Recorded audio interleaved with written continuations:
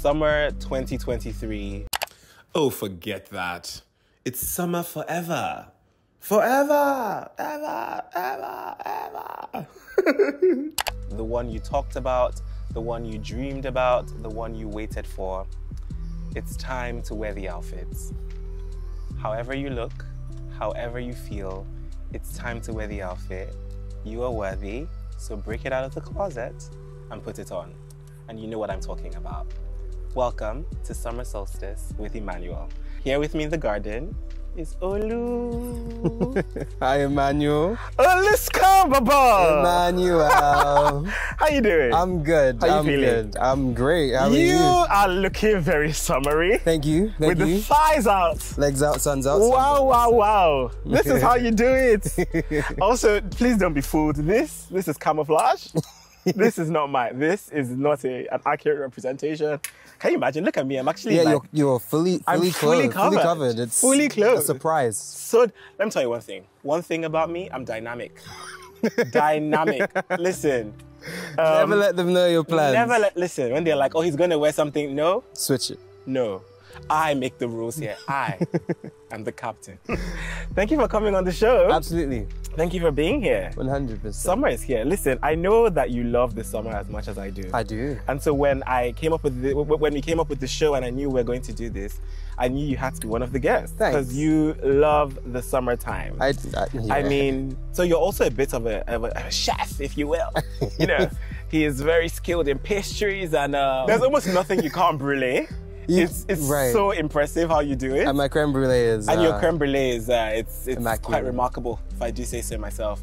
But I know like the summertime is a time when you typically would host your friends to like a meal, you open up your home to us. So talk to me a bit about that, about building community, kind of around the dinner table, around food. Yeah, I mean, food brings everyone together, I think. Listen, okay? And good food is even better. Yeah. And we're in Indiana. We make our fun. We build our community, and that's one thing I'm like super grateful to Indiana about. They taught me, you know, not the place but the people, and people gather around food and the dinner table. So I like to host. I like to invite you over, invite people over, cook for them, have them bring food. We all eat, we drink, we laugh, we just make memories. And that's something I do a lot in the summer. We can do it inside, in the dining table, outside, at the barbecue. Yeah. So food is great. It's important, and it's not the place, it's the people. Exactly. I mean, put down a t-shirt. Still speaking about food, perfect segue. If joy was a flavor, what flavor would it be? It's an interesting one. Take us away. Take you away. Take us away. On my imaginary taste. Yes. You know, meal has, you know, starter, main course, dessert. Yeah. So we're gonna do sweet. Ooh. And I'll end there. But I'll start with like a nice healthy salad so you have a fresh start to the meal. Okay. I personally enjoy ribs. I make good ribs. So a nice meaty main. And then I'm gonna top it off with some ice cream. It's a nice sweet finish, and that's joy for me. In fact, so I'm getting hungry just thinking about that. You guys, let me tell you something. I'm also just realizing you didn't introduce yourself to the people, so we're going to get to that. But before Olu introduces himself, you can already tell that he is a Nigerian man. Because I asked him to tell us a flavor that joy reminds him of, and Olu said, I'll do you one better. I'll give you a 3-course meal. Absolutely. I mean. So go ahead and tell the people who you are. Well, people, I am Olu Magbogunje. People call me Benga, people call me Olu, depending on what your tongue can handle. I am an engineer by trade, but I do a lot of other things. I like adventure, I like sports, I like travel, I like food, cooking, and I like Immanuel. Oh, thank you. Olu is always trying to do one extreme sport or the other. And I mean, you know what? More grease to your elbows. Thanks. Also, I don't think I've ever told you this, but I really enjoy how your name rolls off the tongue. I particularly love like names that I've seen this quote somewhere many years ago that said something about giving your children names that demand the full use of the tongue. And the writer said, I don't trust people who don't make an effort to say my name correctly.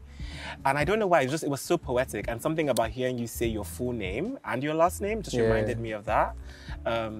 Thanks. So that just brought me some joy, so thank you. Well, thank you for sharing that. So speaking of extreme sports and just being an adrenaline junkie, I know that biking is something you enjoy a lot. I mean, look at the legs. Hey. Look at the legs. You know, I know you enjoy biking a ton, and we were talking about this briefly a couple of days ago. It's something that brings you a lot of joy. It does. Your father, who I know you adore, and who you look so much like, who's unfortunately no longer with us right now, also was such a biker, and that was something you both shared. Talk to us about navigating something that is so deeply joy-bringing to you, but also has, like, you know, the memory of this human that you just adored. Yeah, but I love to cycle. It's probably one of his favorite things. So much so that that's how he left us. So for me, cycling, it's where I get to be closest to him. For me, it's like just one-on-one, me, the road, and it just feels like he's there with me. Cycling the miles, cycling the distance, pushing me along. So it's almost a form of meditation for me, where one, I get to be with him, two, I get to work out, I get to be physically active, I get to explore, I love adventure, I like finding new things, and it's just something that reminds me of him. And I've also met a bunch of people like that. You know, I love meeting people. You do love meeting people. Yeah, and yeah, so cycling for me is just, it's a bucket of joy. It's so many things you can pick out of it. Yeah, so, yeah. Well, that was a beautiful answer. Thank you. And I'm sorry that he passed. Thanks. And thank you for saying we could talk about it, because I think that is something that I think a lot of people might find strength in, because I think Summer is also about transitions. This show is also about talking about the beauty in transitions, and I think that too is a transitionary sort of, it's a newness. Like, this is a new, isn't this your first summer without him? It is, and it's actually my first time speaking about it in public, to be honest, because this is going wherever it's going. But yeah, many people don't even know. But yeah, my first summer without him, so it's tough. Well, thank you for trusting this show to be the place that you talk about that. And I hope you feel safe. I guess you do. So thank you for sharing that. We're really beautiful. Not to take us further flung away, but you are, in addition to being like just an incredible chef, I think you are just such a deeply creative person. What Olu did not mention is that he is a prolific photographer. I mean, some of my most incredible pictures that exist in the world today were taken by this man. So talk to me about some of your creative pursuits this summer. Like, what things are we trying? What creative pursuits? What are you up to, Olu? What am I What's it giving? Although the intro is great, photography, I love it. I feel like thinking about, first thing that came to mind to me is dance. You knew it was coming. I love dance. I like salsa, bachata, merengue, cumbia. Please get to the dance. Kizomba is my favorite. And I have a few like festivals lined up. I'm going to Detroit for some. I'm going to I'm thinking about Austin. Yeah. But dancing is nice. It's also another way to meet people. You know, connection. The word is escaping me, but it's great. It's euphoric. It's euphoric. I think when you feel yourself connected to the rhythms and connected to music, you almost feel transported. Yeah. And I just came back from New York, and I remember dancing. I was out with my siblings and some friends, and I was dancing, and it felt like for a small moment, it was like I was transported to a different place. I didn't remember what happened in those few minutes and those few seconds where I felt like I was just hitting the hardest, you know, like the beat was, and it was euphoric. Is the word. So I completely understand the feeling about dance, and I know I'm always giving you grief about dance, but it really, I completely understand and I completely get it, and I think it's I think it's fantastic. Yeah, thanks. So when you look back on summer 2023, what are 3 adjectives that you hope you were able... I know. What are 3 adjectives that you hope you were able to use to describe this summer? Wow, 3 adjectives. I pick my words, so this is going to be difficult. But 3 adjectives. I would say joyous. Joyous. Adventurous. Fulfilling. Yeah. Oh, that's good. I don't know if those are adjectives though. Well, I think they are. Great. And from all the conversations we've had thus far, you are very much on track. Fantastic. Very much on track to have that kind of summer.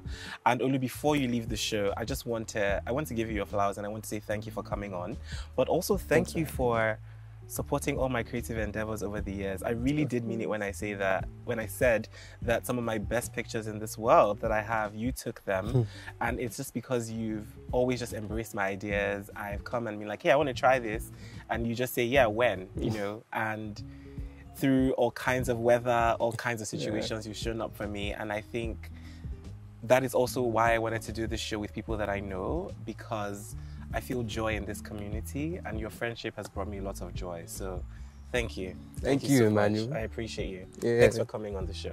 Thanks. And to everyone who's watching, whatever transitions you might be going through in your life right now, whatever flavor they take, however many courses the meal may be, even if there's some grief, some change sprinkled in there, I hope that you see the beauty in the sum of its parts. I hope that you see the beauty in the totality of all that you are and all that you are here to experience. And I hope that this summer leaves you feeling joyous, adventurous, and fulfilled. I'll catch you on the next episode of Summer Solstice with Immanuel. God bless you. God bless me. God bless all of us. Peace.